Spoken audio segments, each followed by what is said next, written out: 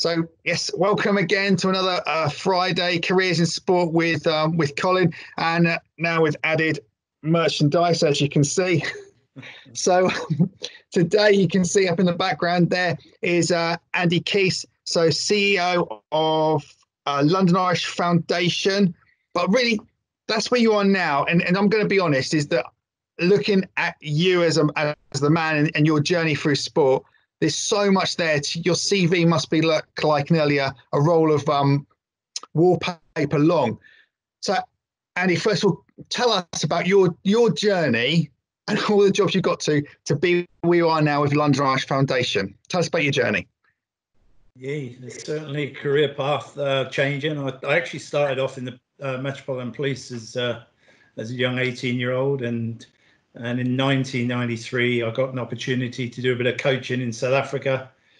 To make it very brief, I ended up going on a 2-year contract to coach Natal, which was a Super Rugby province.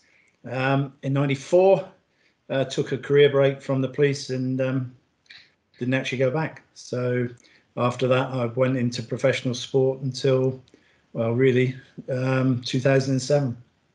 So when you went over to Natal, first of all, you were still working in the police then, yeah? Well, obviously took a career break to go, yeah. Yeah. The game was still amateur back in those days. It was on the brink of becoming professional. Yeah. And it was one of those aspects where you decided to test the water, really, to see if it was good for you and if it was right the other way around. And it obviously was good for you because you got where you are. Had some good times, yeah. Good times. So you went to Natal. So was that like your first management job or coaching role in rugby? No, semi-professionally. I should be careful on that one because no, it was in the amateur days. I was working at Harlequins along with Dick Best, who was the England coach from 1990, 91, and then 93. As I said, ended up 94.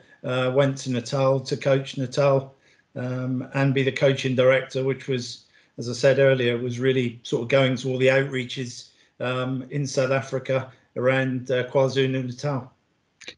Tell us, because you've told me the story before we started this. So tell me about that story. What was it like going out to those outreaches in South Africa?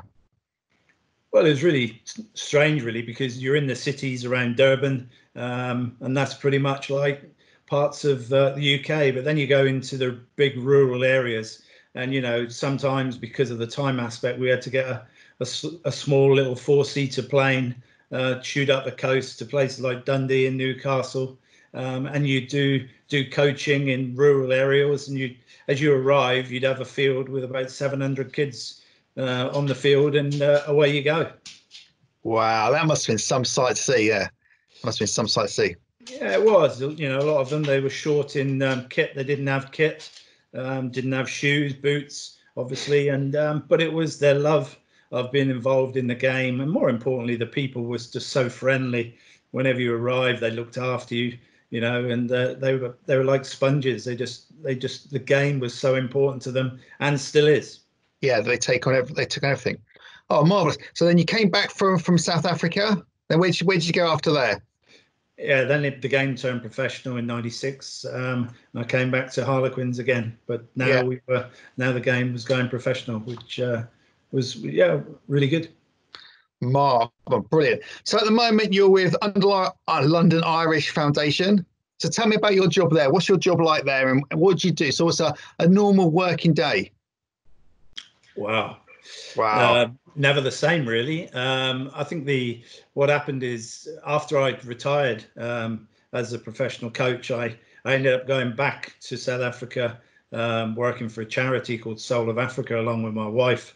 And that was to do with AIDS orphans. And cut long story short, we went there to help the charity out for 2 years and ended up living there 8. But when I came back, because of our obviously family, etc., in 2015, I went to London Irish and worked as a head of community, and that was the introduction really into the foundation.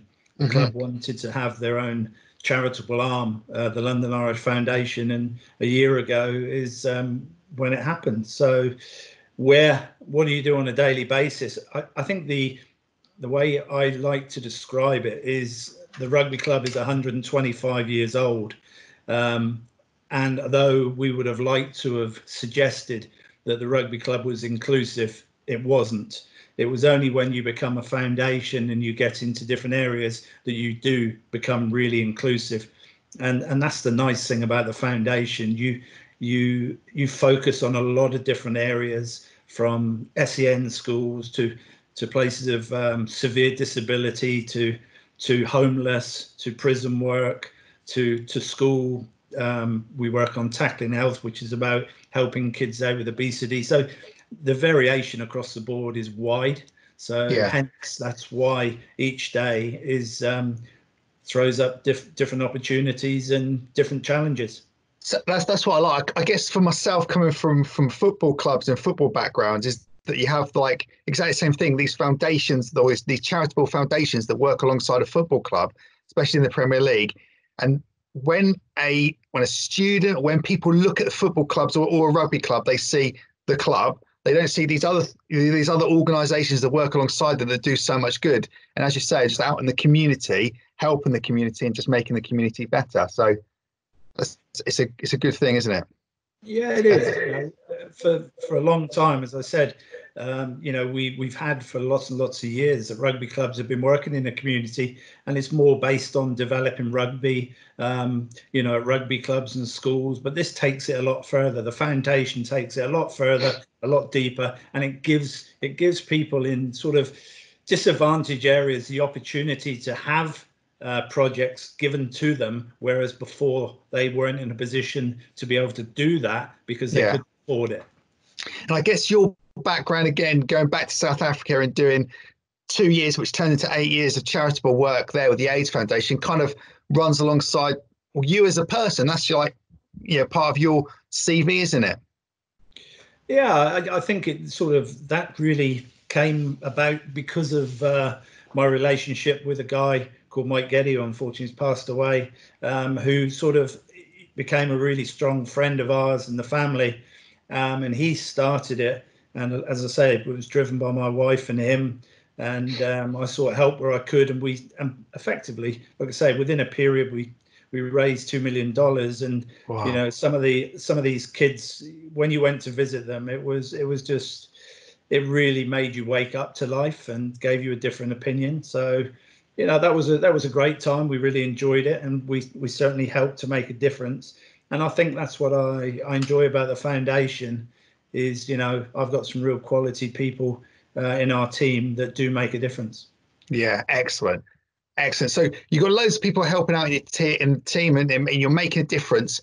But for yourself personally, like we've all got our heroes in sport that we look up to. So for yourself, is there that hero? Who's your hero in sport, and who's that person you really look up to? Oh my word!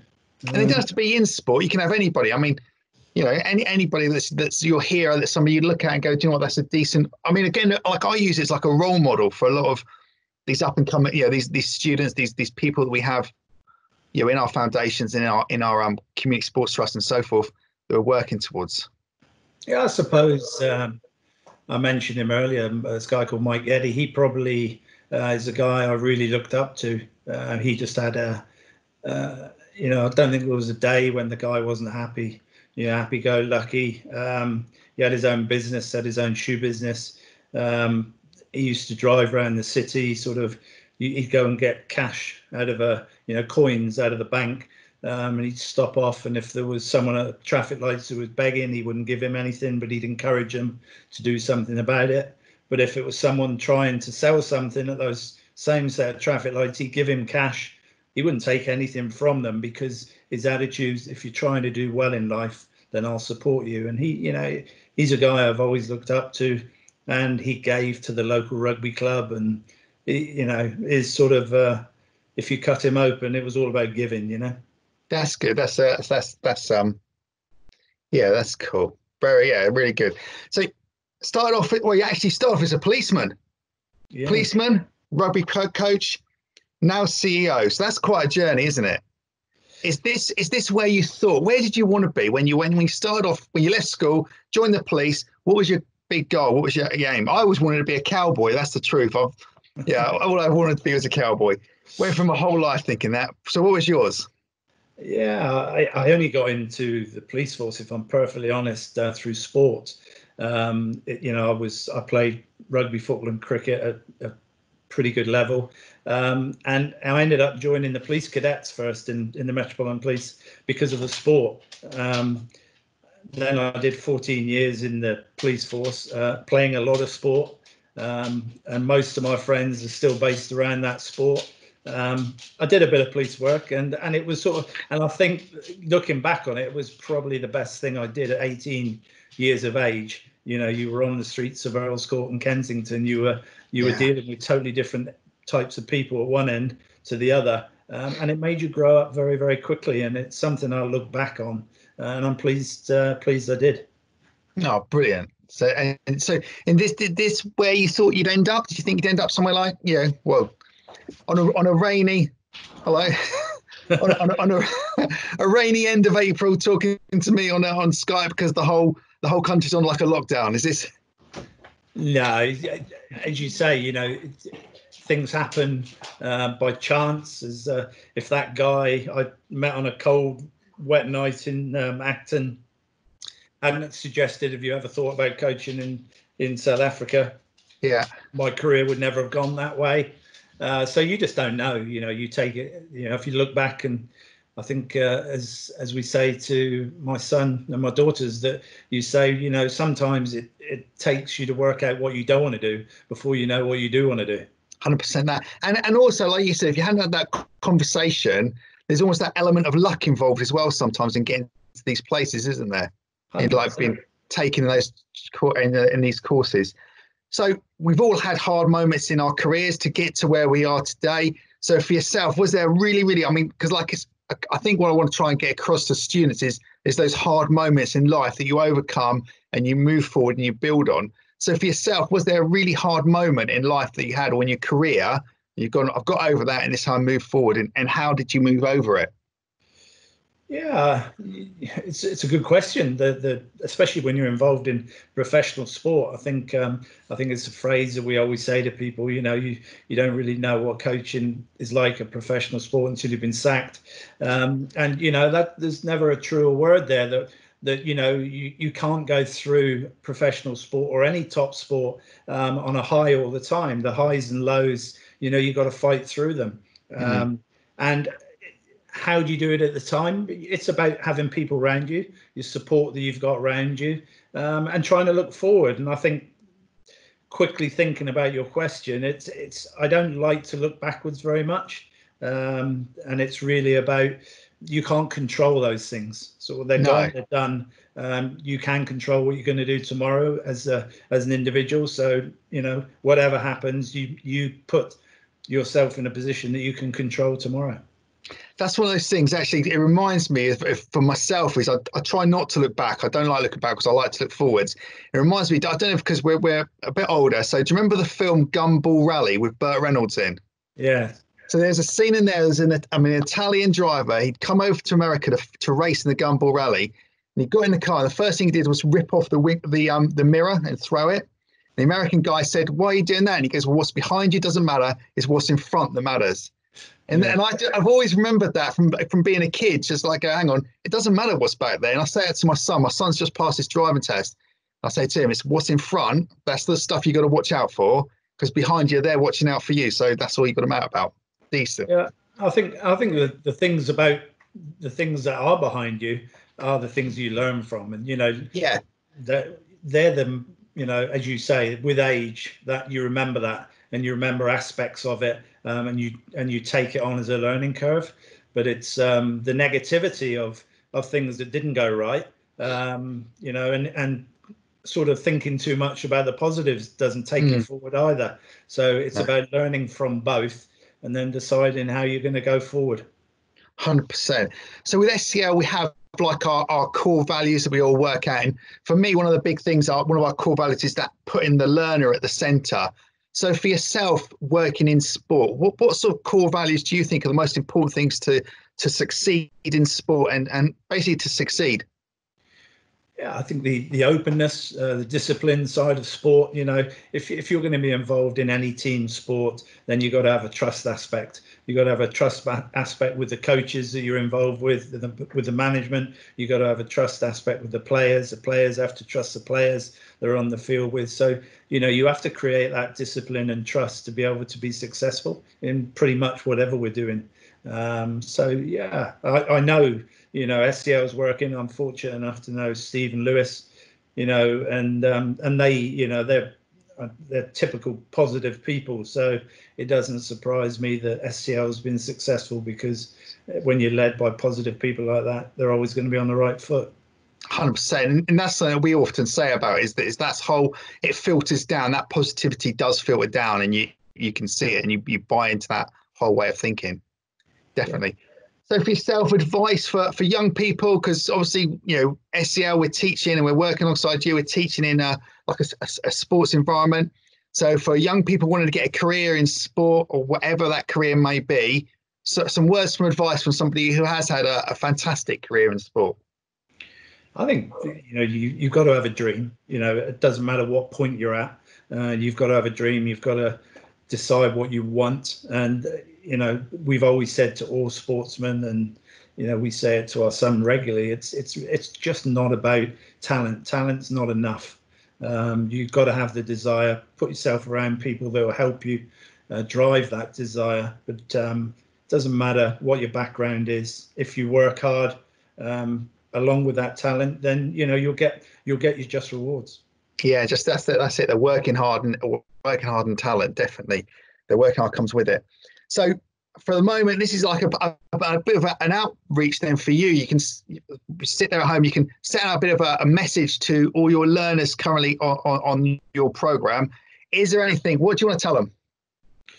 Well, I'm like, it's typical sitting in a position like I sit. It's, I'm only as good as the quality of people I've got around me, and that is the strength of our foundation, is the quality of staff that I've got around me, and they're the success story for me, because they go out there, they deliver, they push the story. I sort of drive the ideas with them, but they're the part of the success that makes it work. Brilliant. Any top tips for those learners that you've got in your program for this current sort of very unique period in time that we're living through? Yeah, it's amazing how I think everyone said it. It's the communication side, isn't it? When you're locked in, even now, we sort of, when you're talking on a Zoom call or a Teams call or Skype or even if it's just a straightforward telephone call, which I'm poor at. Do you not think though? Do you not think that telephone calls now are like when my phone rings and I go, oh, hang on, I forgot how to answer it because I'm so used to now all my communications being through this. Yeah, and I find it a lot better because I'm dreadful on the phone. I think, but communication is key. If you've got great family around you, we all have our ups and downs in this period, but it's talking it through and it's not being afraid just to say, yeah, today's a bad day for me. Yeah, just take a day out. Fantastic. All right. Well, Andy, thank you so much for spending some time with us on Careers in Sport with SCL. It's been an absolute pleasure and a real honour to speak to you, because I know you've lived an amazing period in time and done a lot of things, and it's been great getting a little bit of an insight into that. So thank you very much. This week's Careers in Sport, and we'll see who we've got next week. All right. Many thanks, and we always shake hands, a virtual shake hands. So you got to put your hand up. Yes, feels good, doesn't it? I've missed that bit. And I'll see you soon. Thanks a lot. Bye-bye. Thank you.